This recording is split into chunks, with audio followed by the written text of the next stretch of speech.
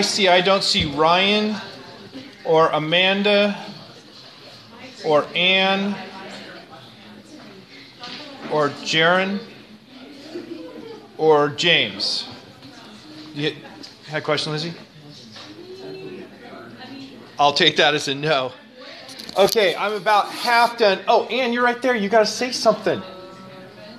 I said your name and got no, or heard no response. Okay, I'm about halfway done grading the exam. There was only one person that got the fire hose problem correct.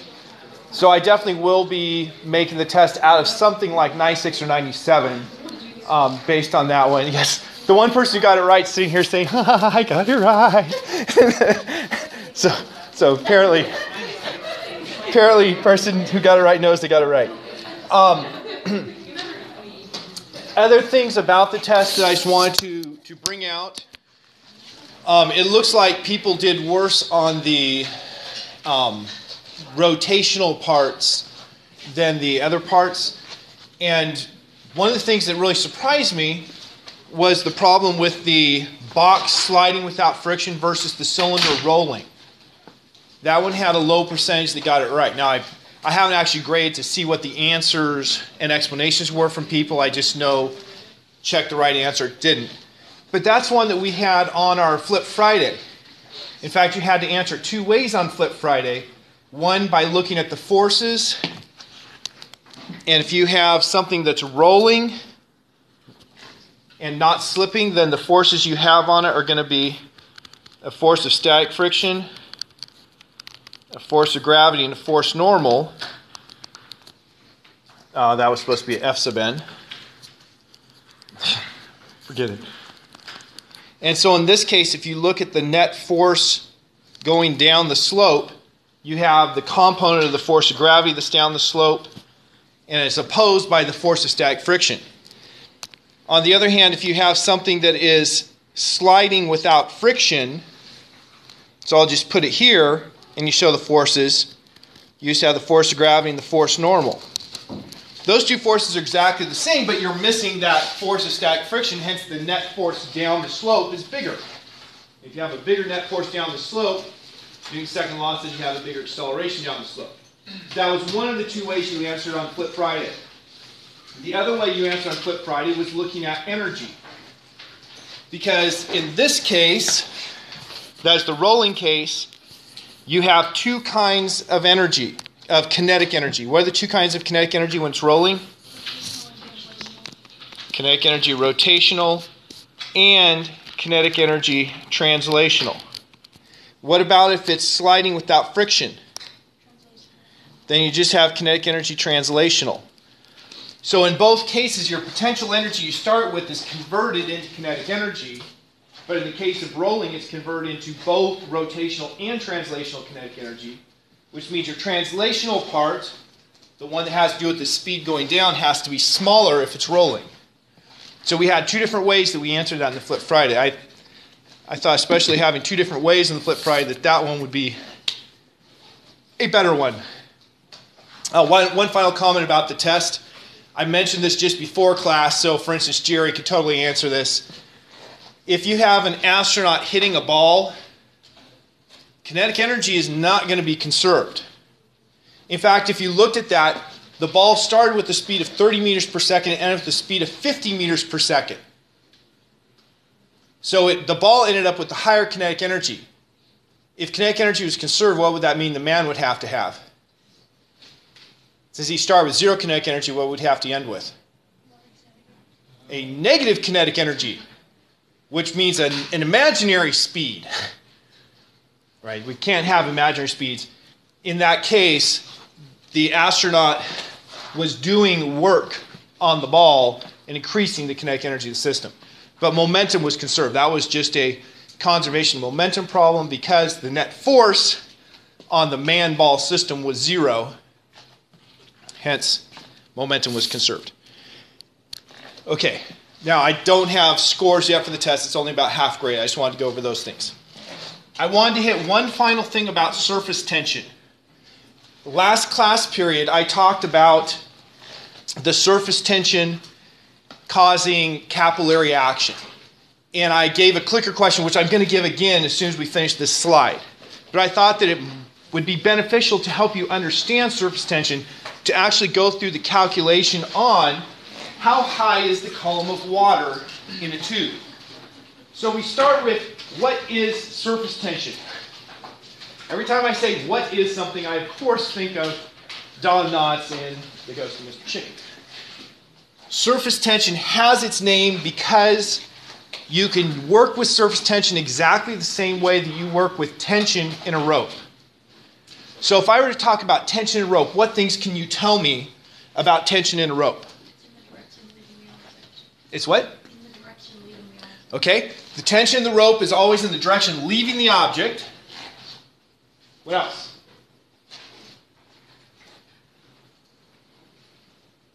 The magnitude of the force is equal to the tension in this rope. So the rope puts a force on any object it's tied to in the direction that the rope is leaving the object. With surface tension, we have essentially the same rule. We have that there is a force per unit length of contact that is equal to the surface tension. So this gamma right here, that's the surface tension. And the force per unit length that is applied is equal to that surface tension. Now let's look at this case of the water column to understand it. So if I look at the contact between the water and the cylindrical tube, what shape is the contact? Cylinder. Uniform cylinder, just the contact. It's a circle. So we're going to have, and I'm going to draw a separate circle here to be clear. Looking from the top, then I'm going to have, there's my contact. Now this has, I'm going to change color, a radius of r. So what is the length of that contact? It's just the circumference of a circle, 2 pi times r. Now coming back to our equation, it was force over length was equal to the surface tension. So the total force that I'm going to get from the surface tension is going to be in the direction in which the water is leaving. Now the water is pulling down on the wall bed. Notice I put in red. The water is raised in a glass tube because its contact angle is nearly 0 degrees. What that means is it's essentially vertical contact. So what direction is the water pulling on the glass? Straight down. If the water is pulling straight down the glass, what direction is the glass pulling the water? Straight up. So if I go around the circle, my force is always the same direction, which makes summing up the forces as I go all around the circle very simple. I'm just going to say the total force that the glass wall is putting on the water upward is equal to that surface tension multiplied by my contact length of 2 pi r. So that's the upward force provided by surface tension for the water being pulled up by the glass. Now, if the water's pulled up by the glass, come back to this picture and draw some straight lines. Here's the water level outside of my tube. And here's the water level inside the tube. If I look at the water that is between those two lines, I can calculate the weight of that water. And if I calculate the weight, of course, what's the equation for the weight of anything?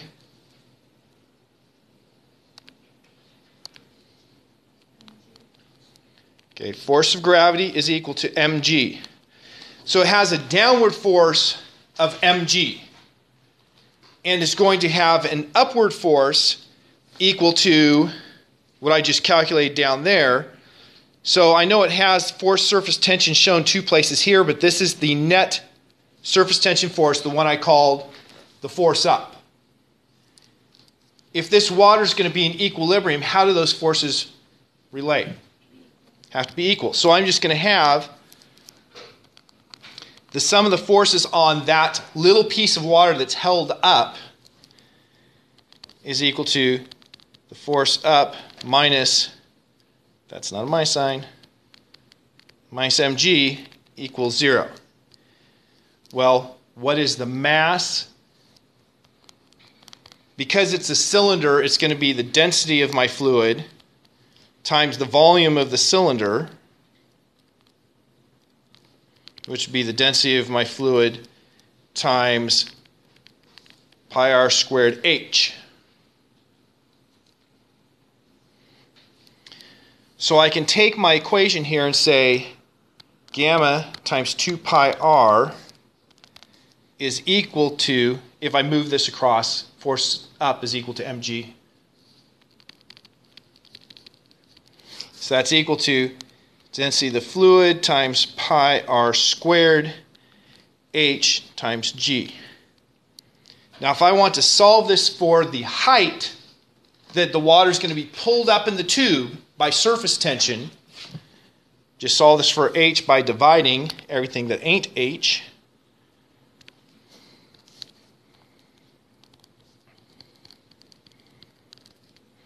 And I get the height of the water in the tube is equal to gamma 2 pi r over density of my fluid pi r squared g.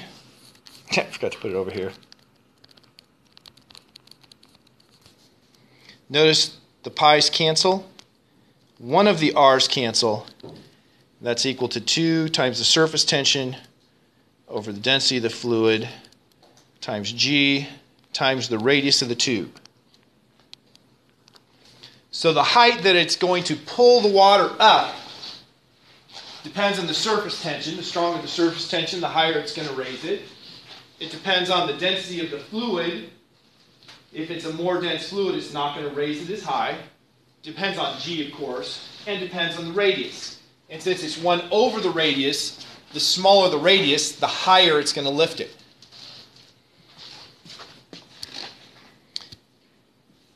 Coming back to this, you might have lost track of a beginning point. My whole work started with this red line. Water's raised in the glass tube because its contact angle is nearly 0 degrees. What would happen if that contact angle, instead of being 0 degrees, had been, let's say, 30 degrees?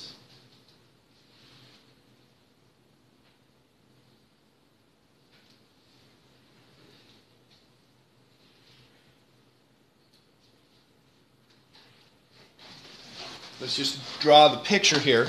What if instead of being straight up, I had an angle like this that's 30 degrees, so the water's pulling the wall that way. What direction would the wall then be pulling the water? Newton's third law says equal and opposite. So the wall would be pulling that way, and only the vertical part of that would be pulling it up, right? And so I would have to take that and break it into its components. Wrong angle. This angle here is the 30 degrees. So it would be cosine. Nice job. Back. One more. So this angle here is 30 degrees. So it would be cosine 30 degrees times that answer. So I could, in fact, have modified my equation to include, if the contact angle is not 0 degrees, by putting cosine of whatever the contact angle is there. That helps us understand why mercury is going down. Mercury is going down because the water likes to be touching water more than it likes to be touching mercury. It makes it so its contact angle is downward.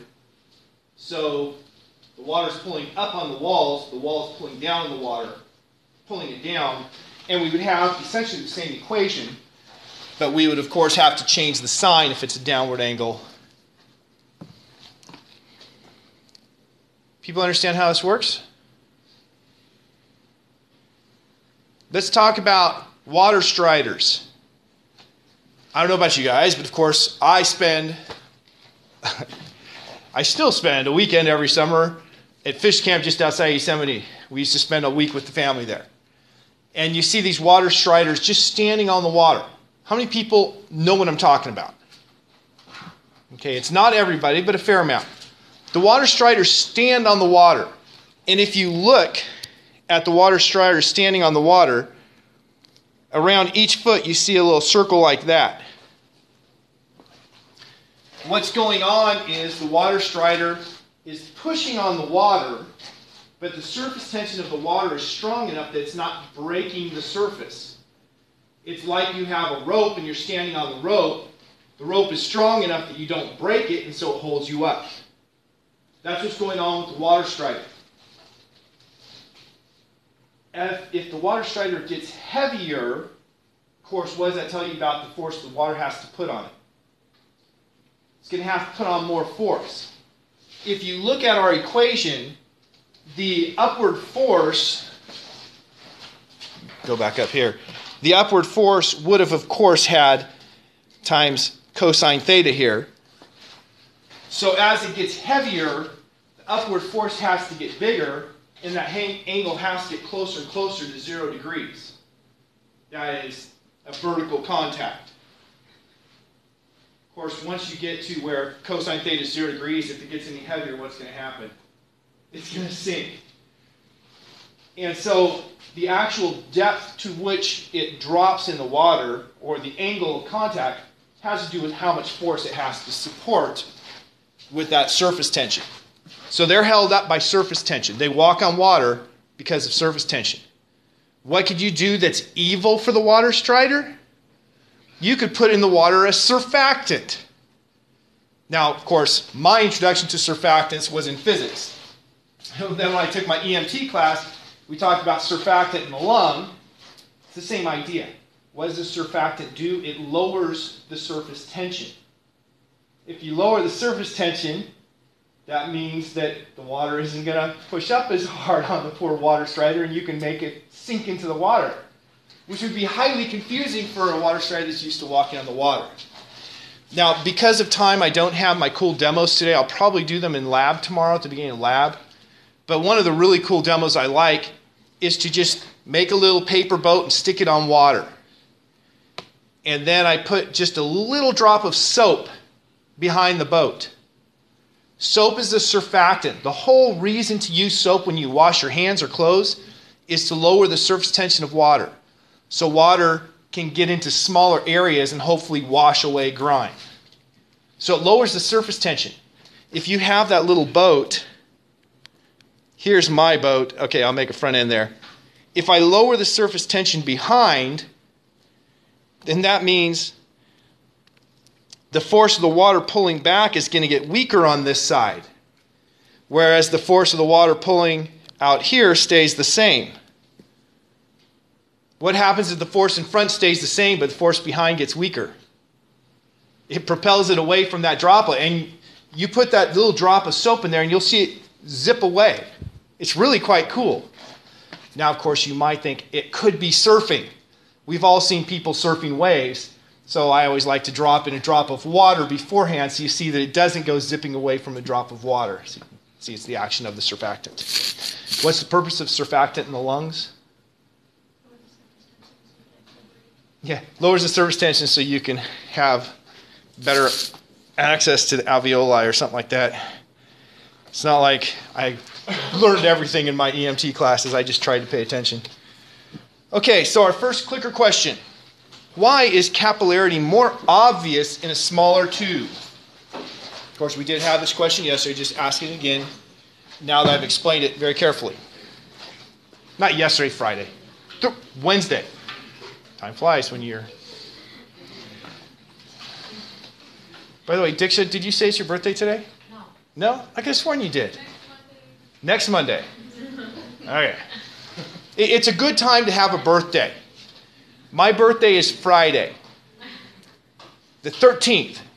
If you do any kind of mathematical calculation, you see that that's 9 months after what date?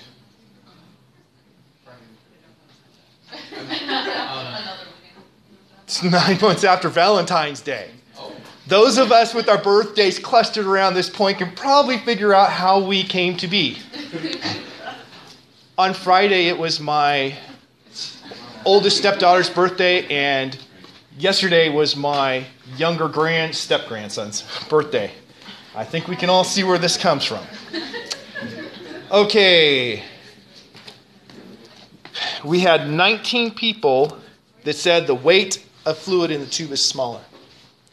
One person who said the rise is the same, but the ratio of rise to radius is larger. The rise is not the same. We had that equation that said the height was equal to blah, blah, blah over blah, blah, radius. Because the weight in the tube was proportional to the radius squared, the upward force was proportional to just the radius, and so the weight shrinks more than the upward force when the radius gets smaller. All right, Bernoulli's equation. Friday, you did a lot of work with Bernoulli's equation. Hopefully you learned a lot about Bernoulli's equation. What I want to do here is to go over how we get Bernoulli's equation. Who remembers the method by which Bernoulli's equation is derived? I do. I know I should have reviewed this since last Wednesday. I haven't. Bernoulli's equation is derived using energy conservation. Basically, the work-energy relation. So we take here a tube with a confined fluid. If it's a confined fluid, you already know one relation that's going to be true. What's that one relation?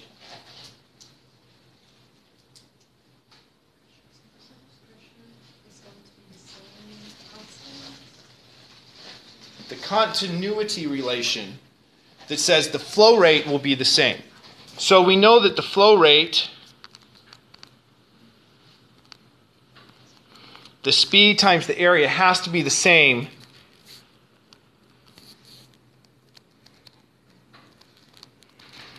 at both top and bottom.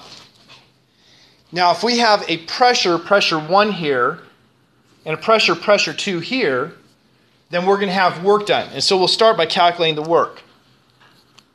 Work is equal to, what's the equation you learned for work? Okay, work is force dotted to the change in position. The dot means it's parallel parts. So if I look down here at the bottom, the pressure's to the right, and in my situation that's given, the water moved to the right, so there's my delta X. That's X1.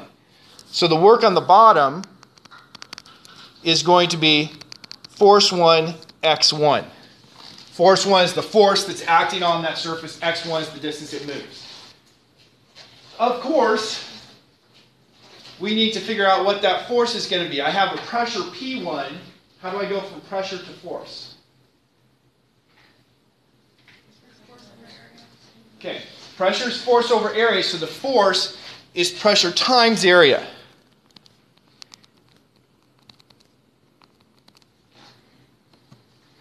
So that's the work done on the bottom side. Now what about the work done on the top side? On the top side, I'm going to have, I guess I don't have to shift up and down because I got the lower picture. The pressure is to the left and it moves to the right. Is that a positive or negative work? That's a negative. Why did I use a positive work for the bottom side? Because they're the same direction. So work 2 is going to be negative force 2x2, which would be negative pressure 2, area 2, x2. So I have the work done in terms of pressure, area, and x. I'm going to move from the work now and talk about energy.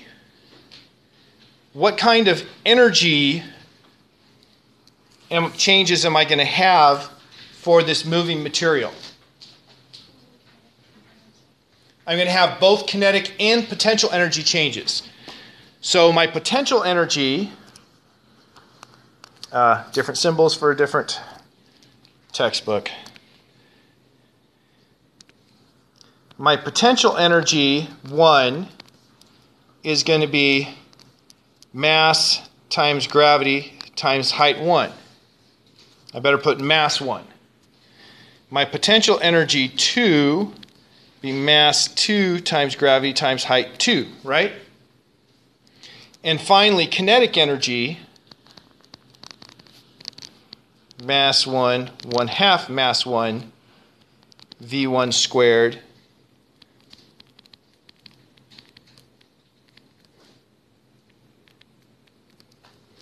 So there I have my equations for kinetic energy, potential energy, before and after. My mass 1, I'm going to change how I calculate the mass. We know, actually, real quick, change this to red, maybe. Change this to red so it matches.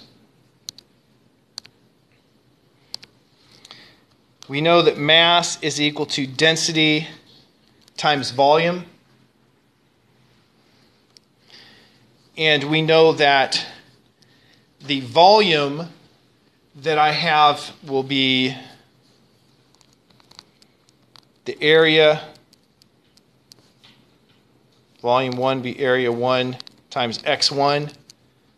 Volume 2 would be area 2 times x2. Right? And so I can make substitutions for M1 and M2 with that, and then say work net equals change in kinetic energy plus change in potential energy. Now, hopefully, of course, I've made no mistakes. We'll have not Bernoulli's equation when I'm done here, but we'll have something that is getting us there. So my net work is going to be work 1 plus work 2.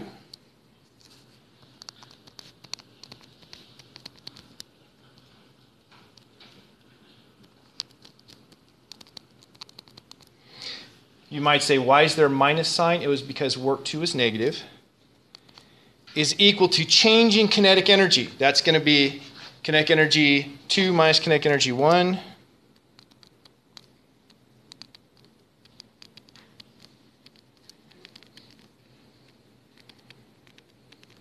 Plus change in kinetic energy, or potential energy.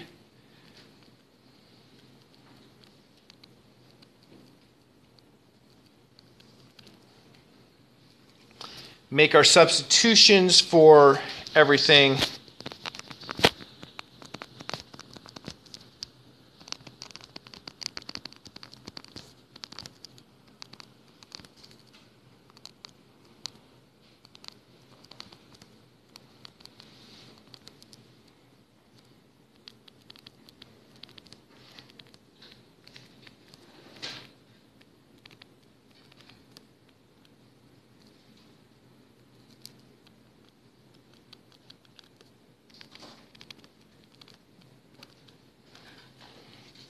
So I have this long equation. Now how do I go from here? You must be asking me. How I go from here is using the continuity relation that says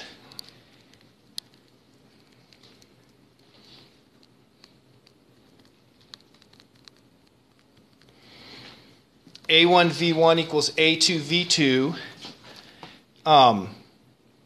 That's A1, well,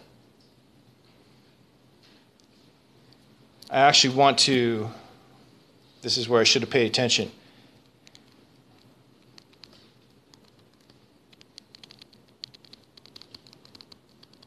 That's actually what I want to do.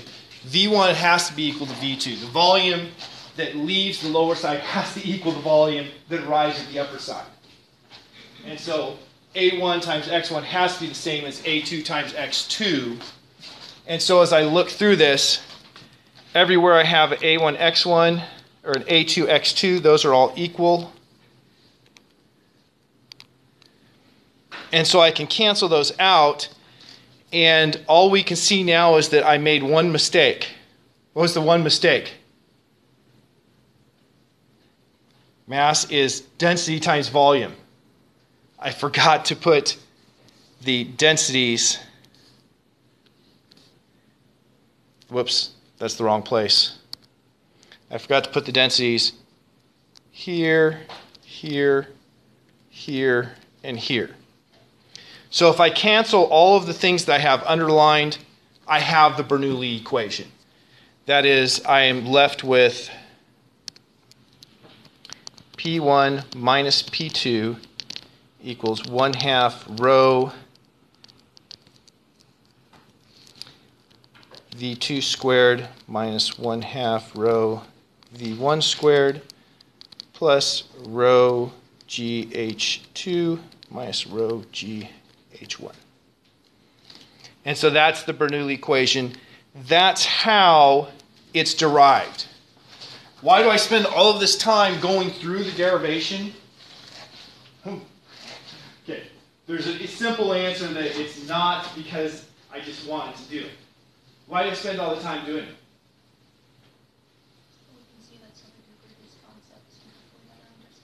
Yeah, so we can see that there's a reason for this equation. There's not just some random equation that's been thrown out there for you to take on faith. Right? Taking equations on faith is kind of silly.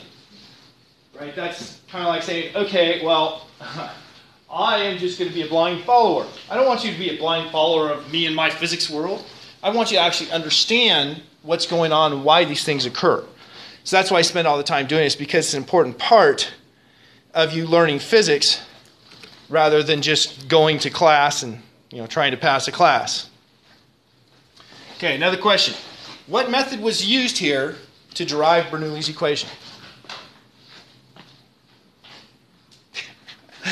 Thank you, Jerry.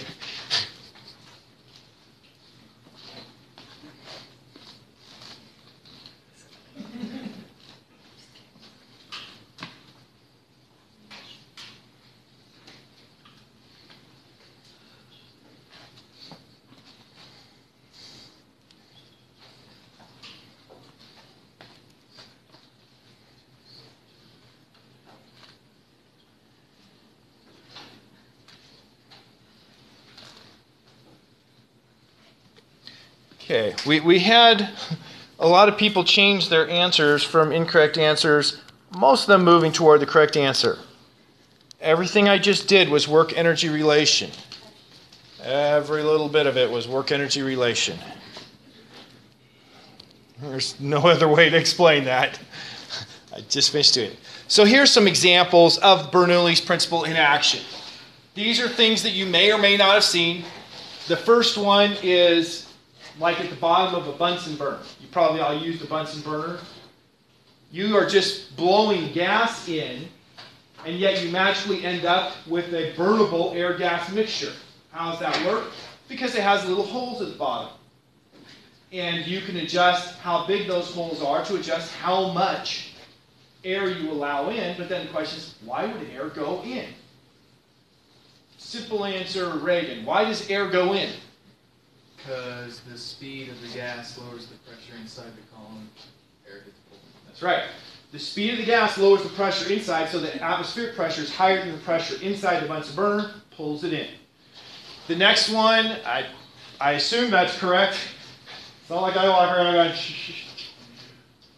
same idea, you have just air that you're blowing across the top, but that air blowing across the top lowers the pressure on the top of that tube that goes down into your perfume, so that the atmospheric pressure in the perfume bottle is enough to push perfume up into that air you're blowing out.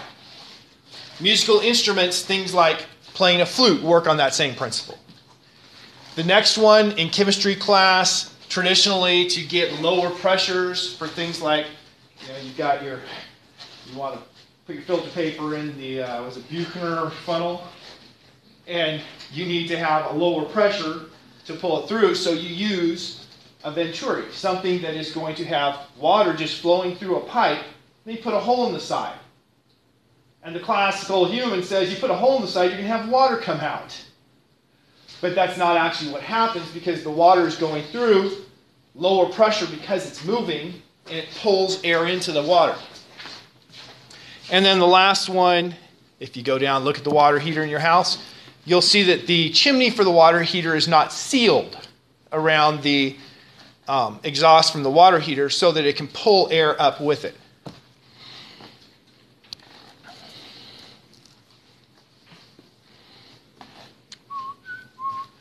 Airplanes and sailboats.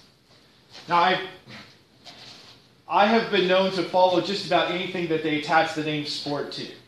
So I used to follow the America's Cup intensely. And the history of the America's Cup is pretty interesting to me. Of course, anybody know where the America's Cup was started? Started in Great Britain. But the Americans won it, like the first year or something like that. And then they successfully defended it for like 150 years. Hence it got the name the America's Cup, because we kept winning. Because apparently, one thing that Americans can do is sail a boat. The America's Cup has a charter that sets forth how the competition works. And the charter has rules about a challenge.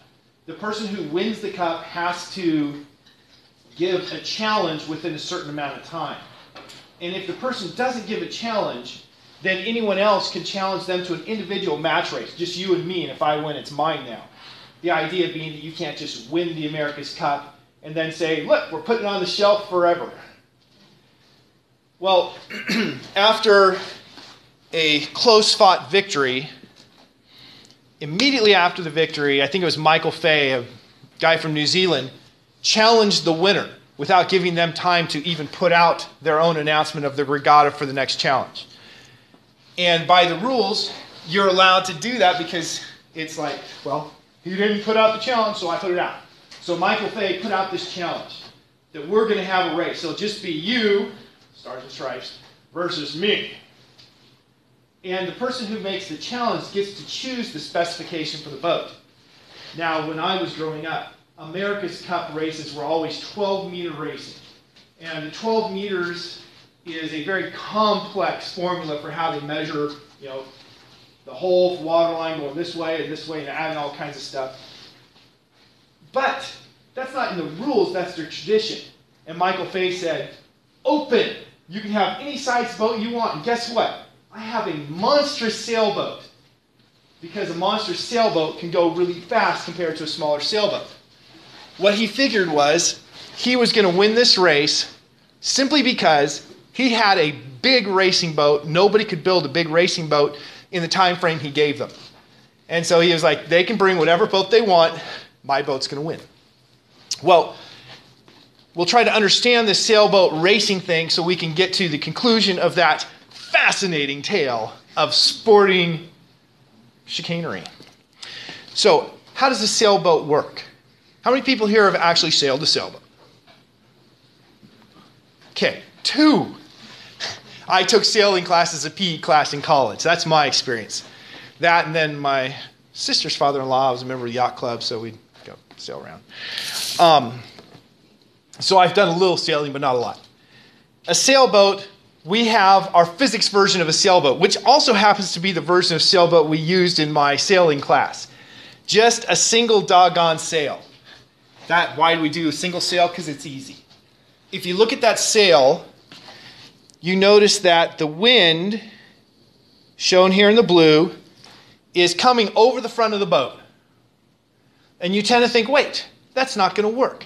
In fact, back in the day, back when Eric the Red came and was the first European to discover the Americas, they were just using square cut sails, and when the wind's behind you, it blows you.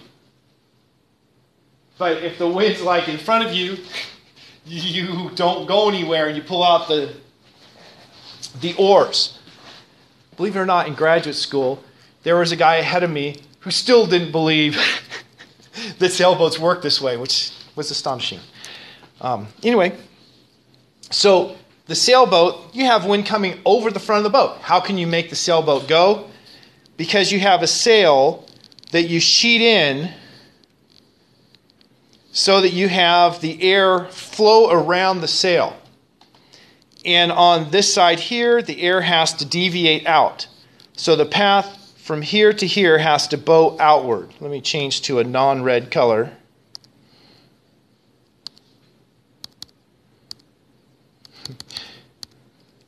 So the air has to go like this in a bowed path, which lengthens the path. On this side, the air tends to go in a straight line, so it's a shorter path. That's exactly what you have in an airplane wing as well. In the airplane wing, the air on the bottom just does a straight path from here to here. The air on the top does a curving path, and so it's a longer path. Now, of course, as both a sail goes through wind or a wing on an airplane goes through the air, essentially the air molecules are sitting here and go bloop. But the one that has to travel a bigger distance does it the same amount of time as the one that has to travel the smaller distance. If it has to cover a bigger distance in the same amount of time, what does that tell you about the speed? It's going faster. Faster. So the air on the curved side of the wing or on the arc, the convex side of the sail travels faster. According to Monsieur Bernoulli, what does that tell us about the pressure on that side? It'll be lower. So you have lower pressure pushing down on the top of a wing than you have pushing up below. Or you have lower pressure on the bowed out side of the sail than you have on the concave side. Now we can calculate force. Force is equal to pressure times area. That area is just the cross-sectional area. It's essentially the area of the shadow you would get if you shone light. Well, it doesn't matter which side of the wing you shine the light on, you're going to see the same shadow. So the cross-sectional areas are the same, but the pressures are different. So the side with the higher pressure is going to make a higher force. So on the sailboat, you're going to have a larger force, and it's shown in their arrows, but I'm going to make my own. You're going to have a larger force pushing this way than you have pushing that way. Now, what's that naturally going to make the sailboat do? Yeah, it would make the sailboat naturally accelerate this way. Not what you want, is it? So what else do you have to have in the sailboat to make it sail straight? Okay, not just a rudder. You do have a rudder to help you steer, but a typical boat with just a rudder would still probably go the direction close to that net force. Anybody? I had two people raise their hands. Hannah, Michaela. Hannah? No? Okay, Chad's got his hand up. Can you just name a belly fin? Okay, you call it a belly fin? Okay. A keel or a dagger board. Dagger board is what we called it in my sailing class. We had a board that fits in a box in the center of the boat here. Okay, that's a horrible color. Black would have worked better. We had a board that goes right here and sticks down about 6 feet into the water. It was called a dagger board because it's just something you jab down there. And so that is going to give you a force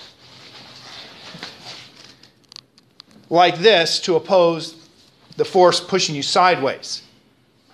Now, of course, that force is down below the boat. The force pushing you sideways is above the boat. What's that going to do? It's going to make you rotate, right? That's making what we call a couple. A couple is two forces in opposite directions that are separated. So that makes you rotate. So the boat naturally heels up. That is, it tips. And so when you're sailing the boat, you have to have people who are hiking, standing out here holding onto a rope, giving it a counter torque to keep it from flipping over.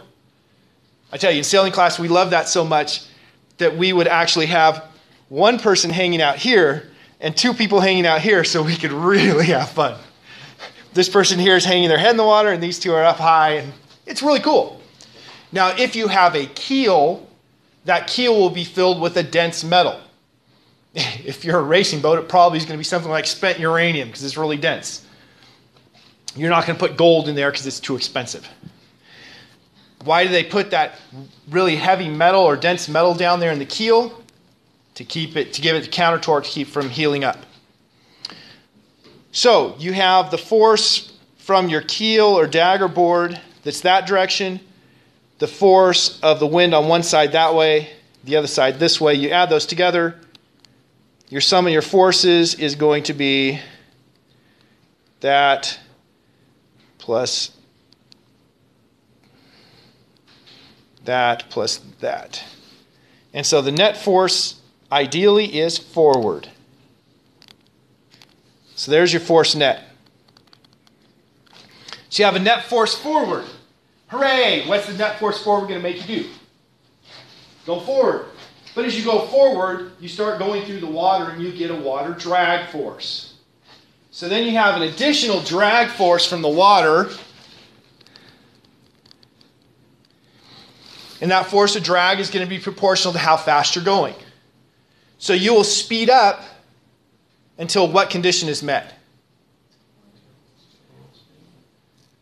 Until what? Okay, terminal speed, which means the net force is 0. So this drag force, you'll speed up until that drag force equals this net forward force you're getting from the others. So your speed is determined by the ratio of the forces you're getting forward from the sail to the drag force. Now, we've got that America's Cup story hanging, right? What can you do to speed up your boat?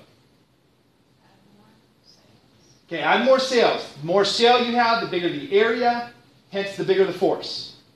So add more sails. Bigger boat can support bigger sails.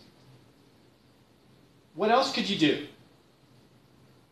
Right, Michael Fay only thought that far. Cut down the drag. Cut down the drag. Well, how do you cut down the drag? You make a cat boat. A catamaran has 2 pontoons instead of one big one in the center with the keel.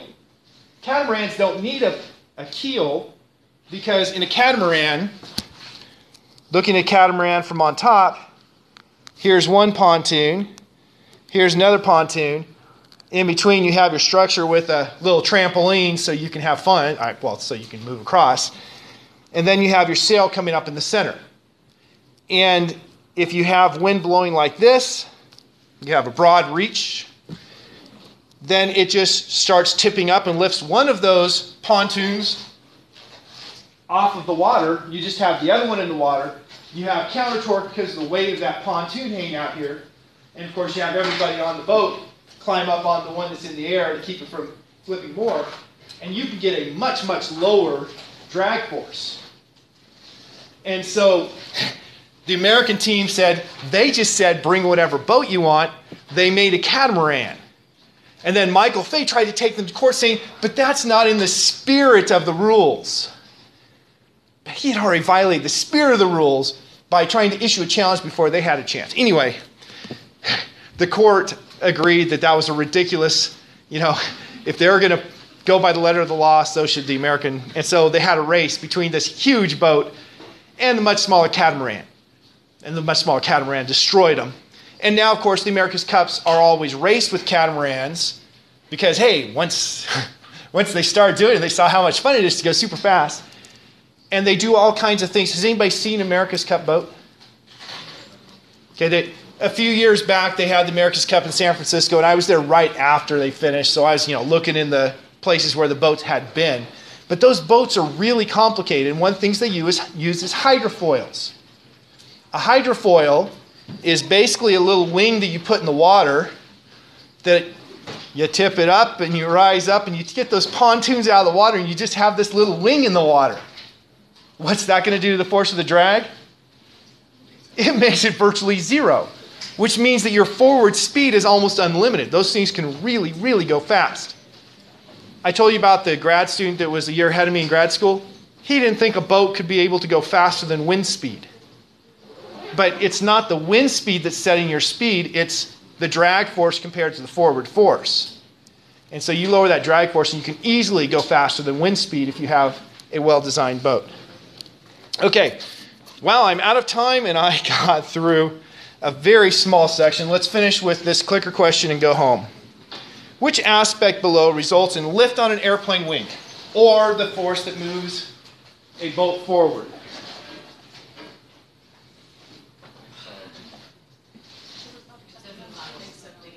It's not?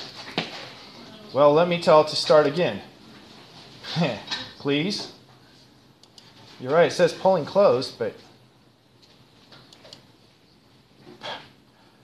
Okay, let's not answer. I had to open the polling like 7 times. Nothing happened. Correct answer is greater pressure below than above. All right, have a great Monday.